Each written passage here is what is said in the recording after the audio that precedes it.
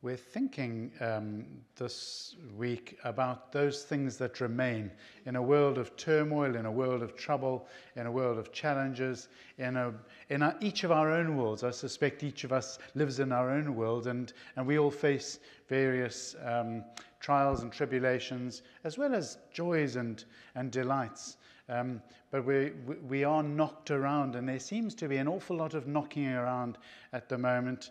When we hear the news and read the papers, there just seems to be challenges from every angle, from every corner. So as we were thinking about what we might share during the course of this week, we thought we would think about those things that remain forever, those things that are anchor-like, those things that stand firm, that stand fast. So from 1 Corinthians chapter 13, verse 13, a verse we all know very, very well. And now these three remain. These three are forever: faith, hope, and love. But the greatest of these is love. So I'm thinking a bit about faith this morning, and I wonder what's the first thing you think of when you think of the word faith. Anyway, it's probably very different to what I'm thinking. The famous passage of St. Augustine written in his Confessions, in which he states, "You, God, have made us for yourself, and our heart is restless until it rests in you." You have made us for yourself, O Lord, and our heart is restless until it rests in you. We can all resonate with this, can't we? There is a longing inside each of us for peace. There is a longing inside each of us for a restlessness, for a rest, a calm. If everything was just fine all the time. And I think we long for that, don't we? And there are loads of quick fix jobs out there. The world offers so many different things for us as to how we might find that peace and that serenity. A lovely cruise to the Caribbean. Wouldn't that be great? I'm in. Anybody else in? But just those escape opportunities, those things that are offered to us by the world. Maybe it's I don't know what you might be offered, but we hear of retail therapy and things like that. And it's the advertising world in this country is worth billions of pounds every year. It's extraordinary, the attention that the world is trying to get to us, to give us some rest, to give us some, you're worth it. You are worth it. And we long for those things, don't we? But the rest that the Lord gives is different, isn't it? The serenity, the security, the contentment, the peace that the Lord gives is different. And he wants us to experience that. He wants us to have that. His desire for the people of Israel was that they would enter into his promised rest. Did the people of Israel enter into the promised rest? No, we know they didn't. And as I was thinking about it a few weeks ago, I happened along Hebrews chapters 3 and 4, and it's a very stark reminder of why they didn't enter into the promised rest. And it boils down to one word: unbelief. It's a bit of a shaker, isn't it? The people of Israel didn't enter into what was promised them because they didn't believe. And I've been challenged by this as I've thought about it over these past weeks. What does it mean then not to believe? What does it mean? What did it mean for the people of Israel, and what might it mean for us? I think the people of Israel suffered with the age-old disease of what I'm calling my way sclerosis. My way sclerosis. We all know sclerosis is a hardening of tissue or part of the body. My way sclerosis. The hardening of our hearts, the hardening of who we are, resisting him. And the people of Israel suffered from that, and they were accused of that by the prophets and by St. Stephen, as we know in the New Testament. You've stiffened your neck and hardened your hearts. You have not listened to the Lord. And what were they trying to do? They lived in the tension of trying to live with God on their terms, not on his terms. Trying to live with God on their terms, whereas they knew, and Holy Scripture teaches us, that we cannot. We can only live with God on his terms. And there is something about how we are to believe him. What would that look like then if I was to believe him fully, to be able to trust him enough not to allow this my way sclerosis to have its way in my life? Well, acting and walking and living by faith means that, 1, we're shaped by the Word of God. 2, we do the Word of God in the power of God. And 3, we aim in doing these things to the glory of God. So it's about the Word of God and the power of God and the glory of God. And walking by faith is what these things mean. And when we were on sabbatical last year, probably the single biggest lesson I learned, which surprises me again and again and again, surprises people when I tell them, was that I wasn't trusting God. I was suffering from trying to get it done my way and not trying to get things done his way. And when we try and get things done our way, what happened to me was, and I don't know if this is an experience you may have, it leads to exhaustion because we're doing it in our own strength. When we do it in his way, with his power, there's more chance of that eternal youth that we can experience, that we can enjoy, because he enables us to do the things that he wants us to do. And when we do the things that we want to do in the strength that we want to, in the strength that we have, I find that just leads to exhaustion. Another way of looking at it is with the verse that I began with, was, what do we yoke ourselves with? Well, I found when I was on sabbatical that I had yoked myself with the expectation of the people of the center. And I say that because it's just a fact. I don't say that to diss anybody or to... I say it to own up because I've learned a lesson and I want to share that lesson with others. The expectations of what was required of me here at the center was a yoke I'd placed on myself. So I must get this right for the people. Did you hear what I said? I must get this right for the people. I must get this right. What was God asking me to do? And if I was wearing his yoke, would it have been a different experience? Well, I discovered in the first few weeks of the retreat, I was taking off yoke after yoke. I don't want to rub this in because there are too many yokes to mention. But I was taking off all of these things that I had labored myself with. I know how we can get money to make this work. I know how to do that. He has another way of doing that. And if I seek his face and seek his instruction, seek his guidance, then I can learn from him and he will do what he wants to do. He is Jehovah Jireh. He is the provider. I've been thinking a lot about holiness recently. I know it doesn't look like it. But I discovered after a few weeks of thinking about holiness and reading into holiness that I was beginning to weigh myself down with it. Why? Because I was trying to imitate holiness. I had made it my own thing. I can be holy, they'll see. I had to put on a robe eventually to try and make it look good.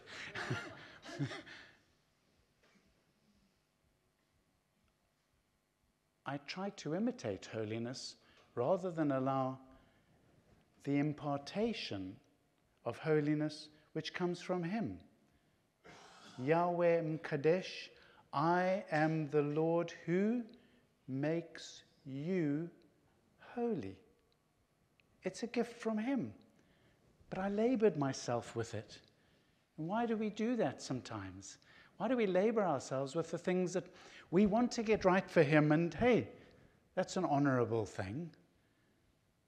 But he says, come to me and do it my way, and you will have rest for your souls. And I would like that. Would you like that? We all would, wouldn't we? Freedom comes when we take off the yokes that have been placed on us by who's placed yokes on you? The people of Israel were freed from the yoke of the Egyptians. Who's placed yokes on you? The expectations of the nation, the expectations of family, the expectations of your neighbor, the expectations of our churches. Whose yokes are we bearing? When Jesus says, come to me and wear my yoke, for my yoke is light, my burden is light, my yoke is easy, and you will find rest for your souls. And in the context of faith, this is huge, because it's making a choice to believe that he will do what he said he will do. He will show us the way, and then he will give us the strength so that we may do what he wants us to do, so that he may be glorified. So the people will see and say, these people have been hanging out with that Jesus guy, which is what they said of the New Testament church. And that's what made the difference.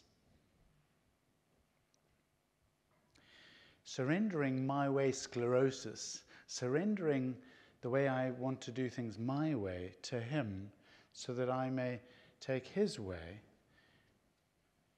it's a big ask, isn't it? Because our default position is, I'm going to do this. I'm going to get this right.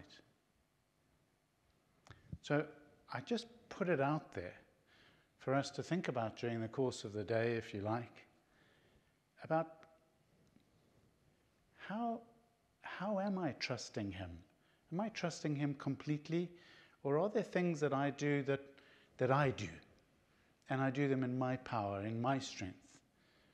Or is my life so completely, and I've got a long way to go to get anywhere near this, or is my life so completely single-mindedly focused on God and on God's ways for me, and receiving his energy, his strength, his power, so that I may glorify him? That's how I would like to be.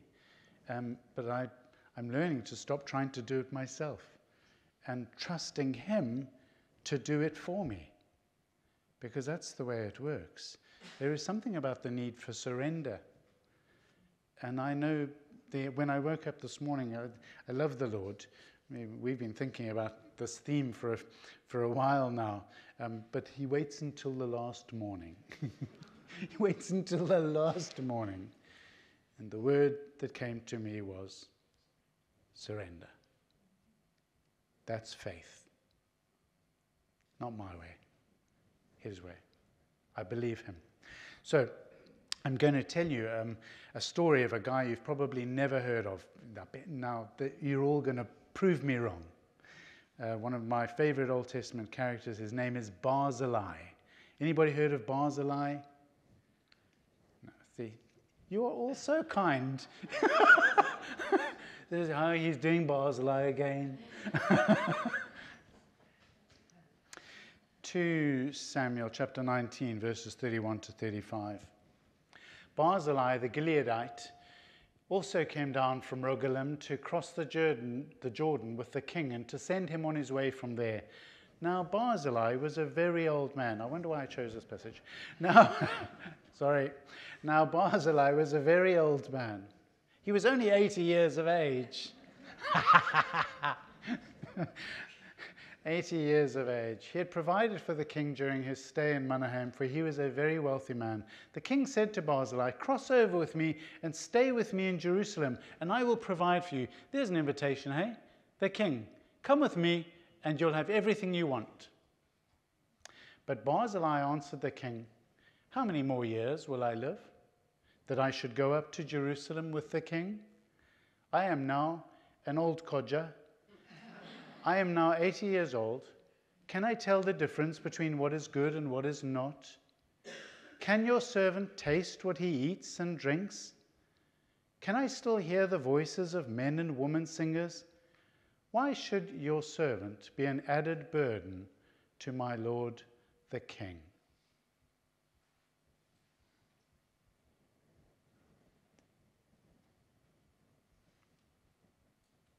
Surrender. I don't want to come and live with the King. The expectations will be too great for me to live. I will need to say, doesn't this taste wonderful, when my taste buds are shot? I will need to say, this music is fantastic, when there's actually nothing being played because you can't hear anymore. I don't want to live like that. I just want to go home. I just want to be me. I just want to be Barzillai. I think there's something about surrender in there, isn't it? Isn't there?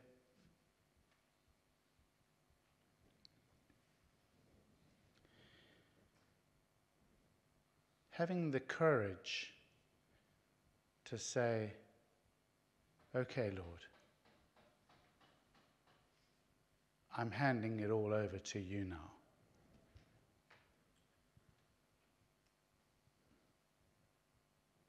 Is a courage that is a gift from him.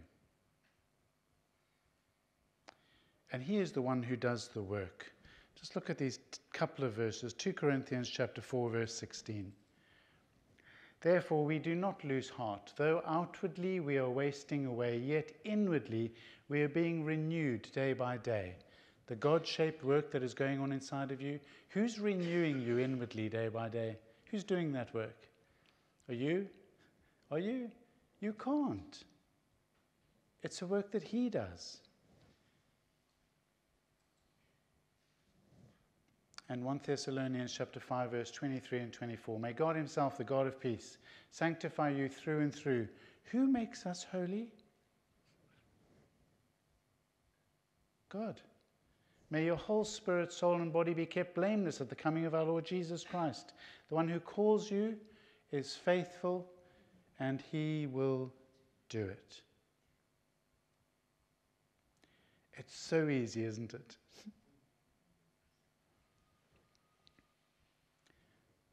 And I get it wrong day after day after day. I'm going to ask Esther to put up a prayer of Charles de Foucauld on the screen.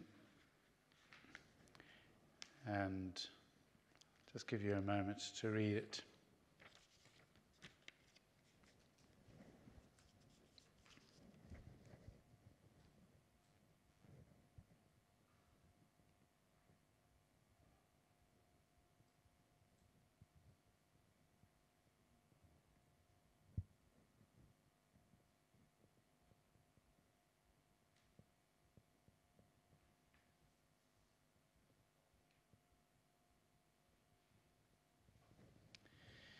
And if you'd like to say that prayer with me now, as an act of faith, please do.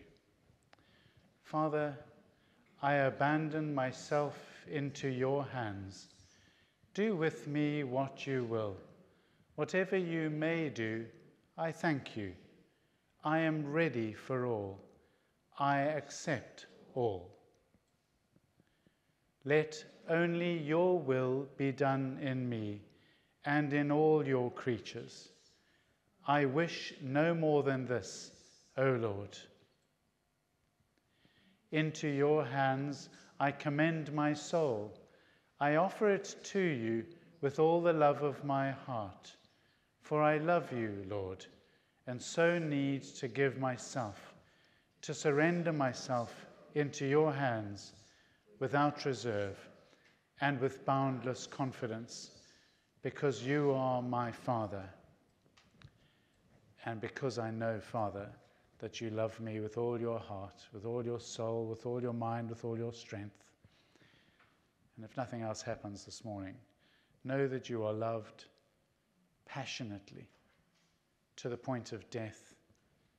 He loves us so much that he gives up himself so that we may be his.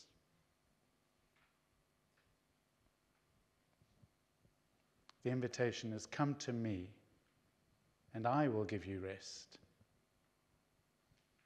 Come to Jesus, and he will give you rest.